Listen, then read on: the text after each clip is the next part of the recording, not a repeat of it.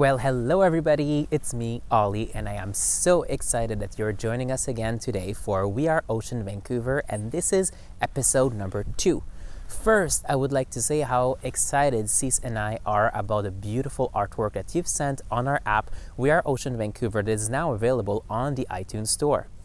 Today, we will continue our tour of the Lost Lagoon and we'll make our way all the way here at the edge of the Pacific Ocean on the unceded territories of the Musqueam, Squamish, and Tsleil-Waututh nations.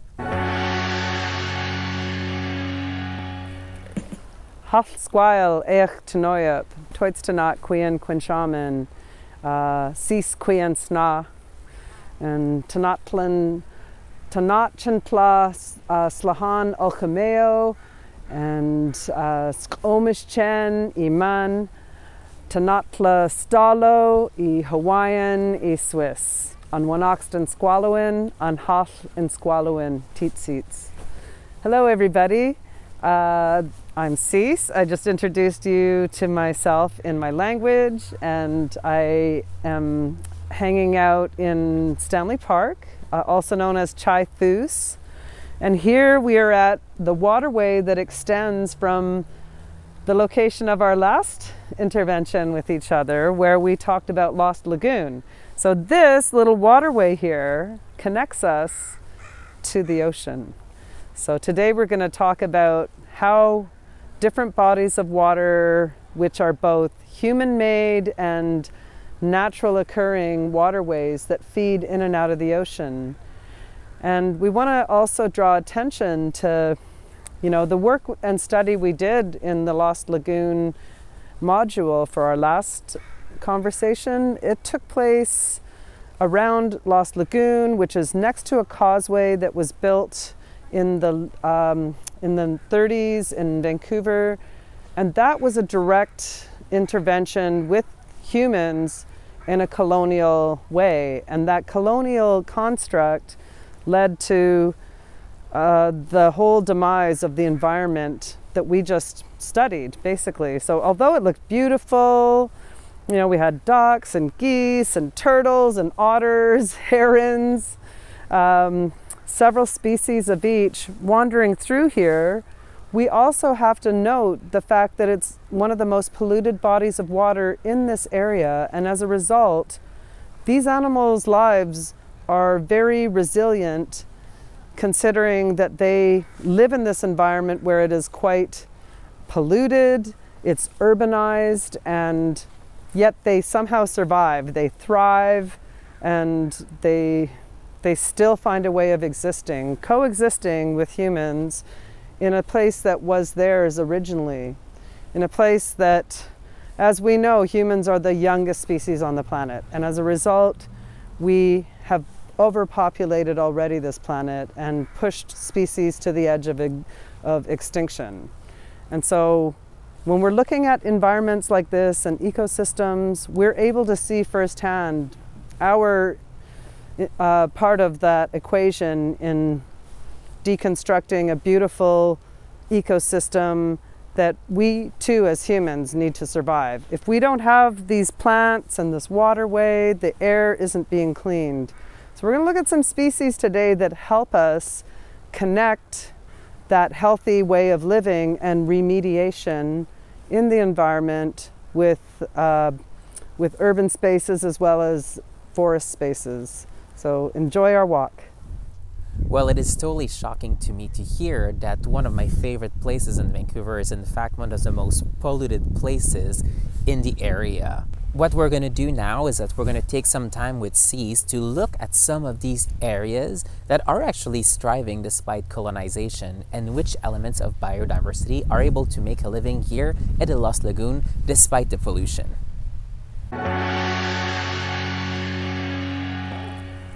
So here we are now facing the other direction of this waterway, and this is leading directly into the ocean, which is part of the Salish Sea that goes out to the Great Ocean, our great ocean, of which we are ocean.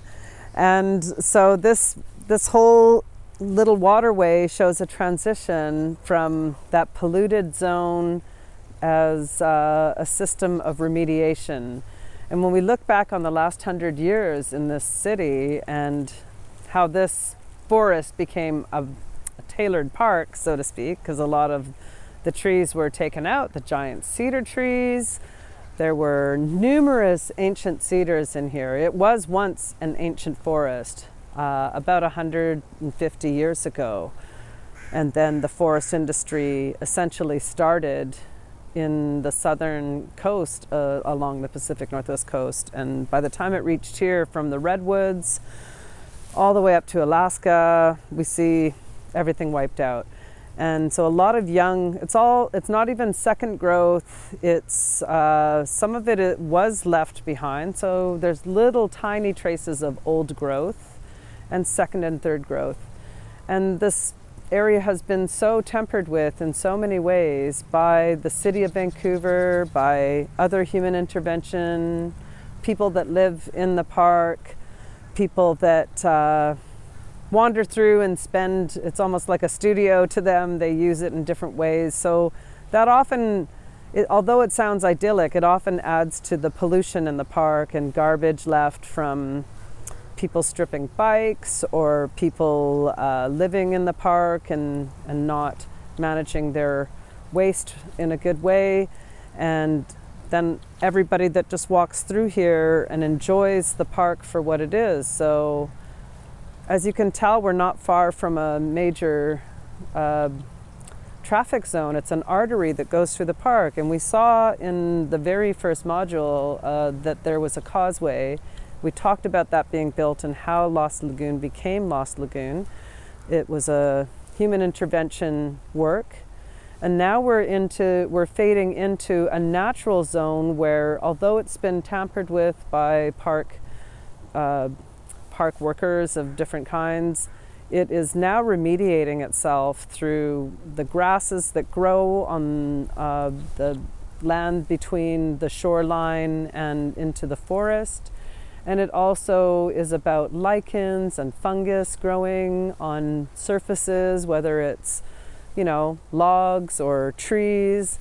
All of these things start to gather. The spores, which are very ancient, they're even older than this planet and have found their way here and have adapted this planet to our needs. So that is the power of these medicines and plants that are able to remediate sites that have been colonized and urbanized and polluted beyond belief. And that is the key to the plants and animals that thrive in this environment, despite the fact they're very urban and often urbanized, as we find with raccoons especially, and often ducks and geese, because they're expecting for people to feed them.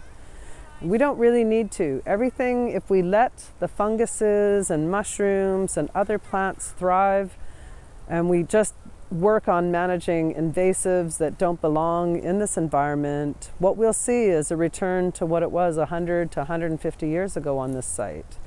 And we need to remind ourselves that parks like Stanley Park is like a giant garden for the city. They've intervened with it so much that they have essentially colonized it and urbanized it. And when people start to do research about what this site looked like prior to contact and what it was as it was transitioning, they can easily reinstate that by simply planting a number of indigenous plants. And we really have seen the success of indigenous plants being reintroduced to areas they've been removed from, and how it not only fixes the air and the visual quality of a place, it also naturally invites different species of both plants and animals into those environments. So everything from lichens and other spore-based plants, mosses, ferns, to the smallest creatures, the little pill bugs that help to remediate by eating everything in sight and churning and turning it into soil and waste matter, as well as worms. It goes on. And then the bees, the pollinators, the hummingbirds, the other creatures, birds that start inhabiting and moving seeds and spreading them. This is how we allow the earth to remediate itself. And if we're going to intervene, we need to do it in a healthier way that assists everything around us in making that happen. So yeah, we'll be talking a lot about what it means to bring indigenous species into our worlds and our neighborhoods, and how that is the key to fixing our planet and fixing our community and keeping that quality of air and water in a healthy place. Well, I'm so happy that despite all of the pollution that there is at the Lost Lagoon, that some elements of biodiversity are actually thriving. But as I'm making my way here to Second Beach, right at the edge of the Pacific Ocean in Vancouver, I'm actually quite concerned about the ocean health. Are there some things that I see every day that are contributing to ocean pollution and I don't even notice? Well, C's gonna tell us all about it.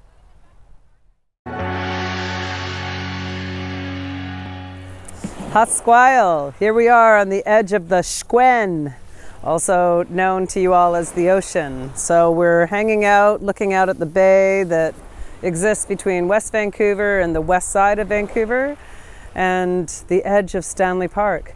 So as we look out at the ocean, you can see a number of tankers behind me.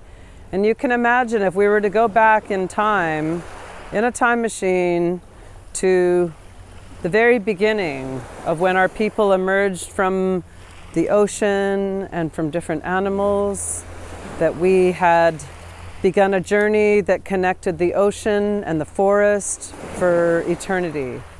And as our culture developed here on the Pacific Northwest coast, we all became connected in our own ways, learning about the cedar tree, learning how it gifted us everything like transportation, housing, clothing, spiritual cleansing, and utility in forms with baskets and other tools. So for us as Indigenous people, the Squamish and all the neighboring nations around us, we see this body of water as part of us. We are part of the ocean. So you can imagine for my ancestors coming into that point in time where we had contact with European cultures less than 200 years ago on these shores, and to look out at the inlet and beyond is the Salish Sea. Beyond that, the great ocean that connects so many people. It connects all the world together. So with that in mind, everything that my ancestors and the current population of my people, the current generation, we still have that connection with the ocean. We still go to the ocean in great canoes. We paddle. We wear regalia made from the land.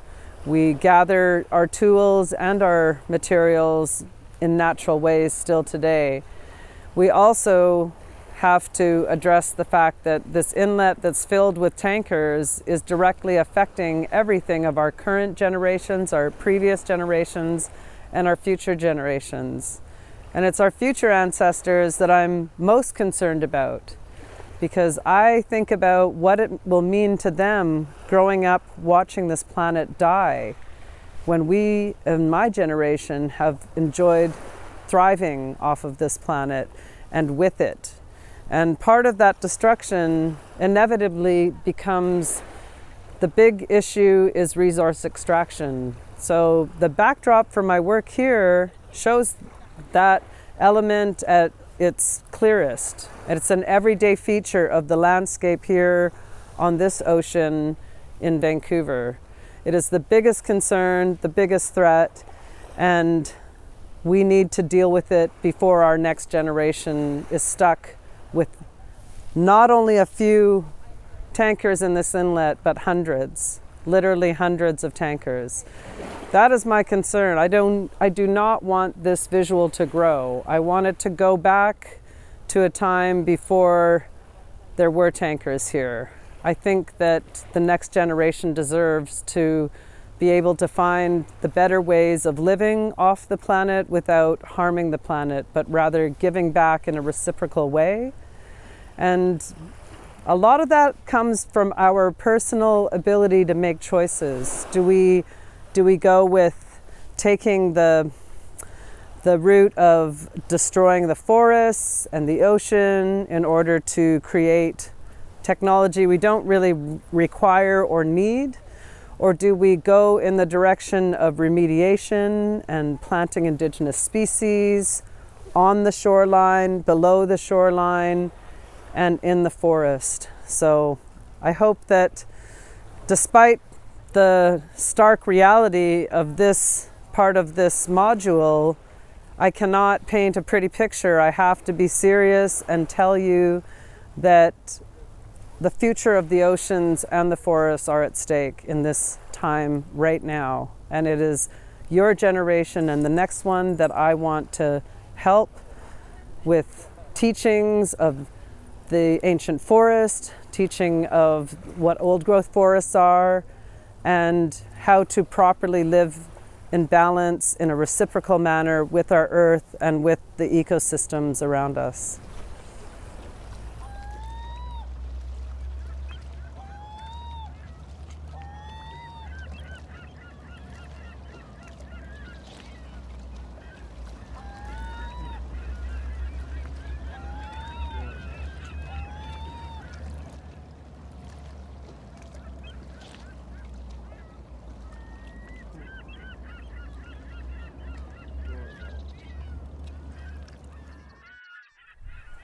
At school or at home or on the app, you're going to learn all about the history of the geology of British Columbia, and you're going to be able to explore in detail all of its beautiful diversity of life. But before we go, we're going to make our way now to Third Beach, where Cease will tell us a story. That's right, it's story time! Hatsquile Tanoya Toitstanat Quian Quinshaman.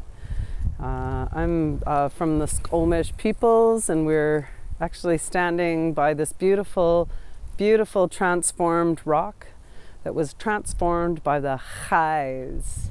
And the Chais are the transformers, the great mythical creatures that came across this ocean, and they travel together. They travel, 3 brothers and 1 sister, and they travel through the waterways and interact with the human beings, and they sometimes bequeath them with gifts, but sometimes, in the case of this story, they get turned to stone, and they are immortalized forever as a story, a legend that teaches us about that point in time when that human became a big giant rock.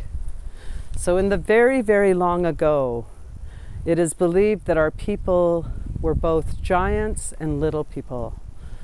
And the height that I am today, I am neither a giant nor a little person. So you can imagine if we were giants this size and little people, maybe this high, would be interacting with these giants. But that's for another story.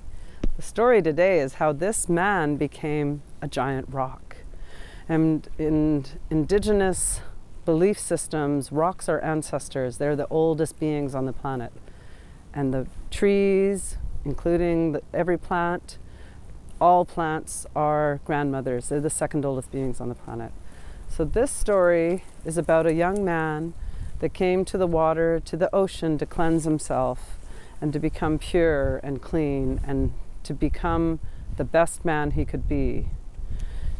And not far into the forest, his wife was giving birth to their first child. And so he was preparing to become a father, and to become a father in the most open way. He wanted to enter into fatherhood with his mind clear, his spirit clean, and his heart lifted up and ready for that beautiful, important lifelong work of raising a child.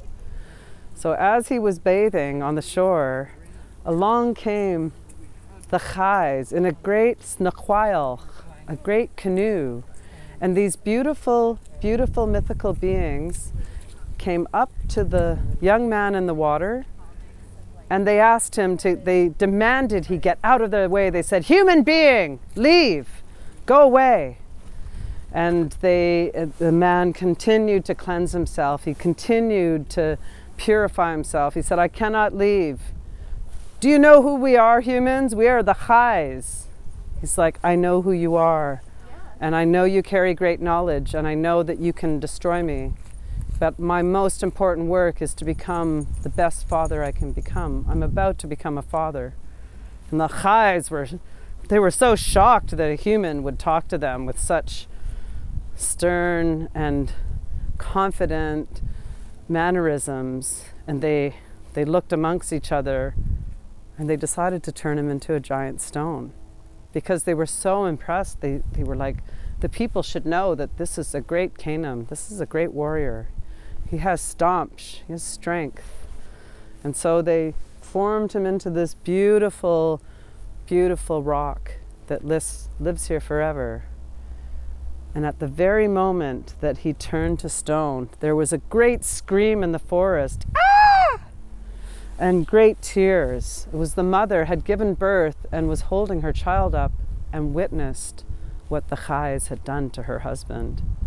So she was terrified, and she began to run through the forest. She ran all the way to the other side of that point.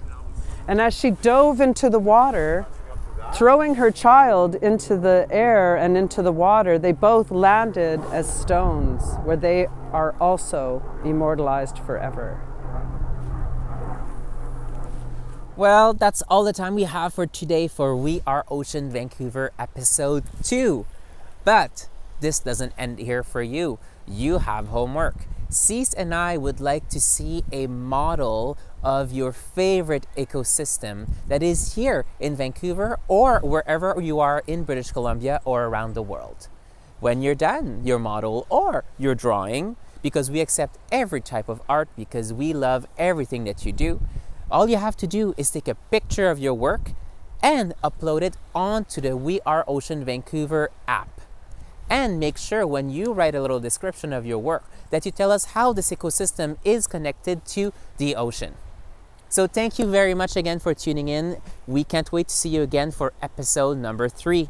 Bye!